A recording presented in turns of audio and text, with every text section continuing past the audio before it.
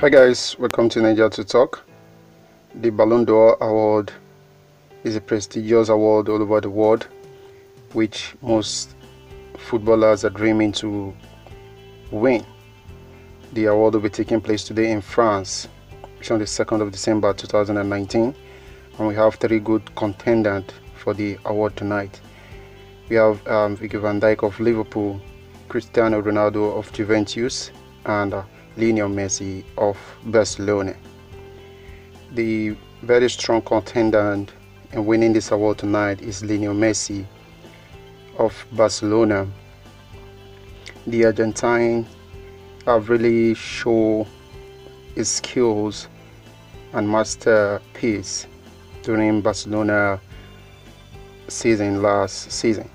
He really helped Barcelona to achieve a lot of tastes by winning the La Liga and also going far in the Champions League to the place of semi-final, where Liverpool eventually sent them back home. The second contender is Virgil van Dijk, the central four. The big man, as the Liverpool fans will call him, is also in strong contention in winning the Ballon d'Or tonight after his impact towards Liverpool glory last season.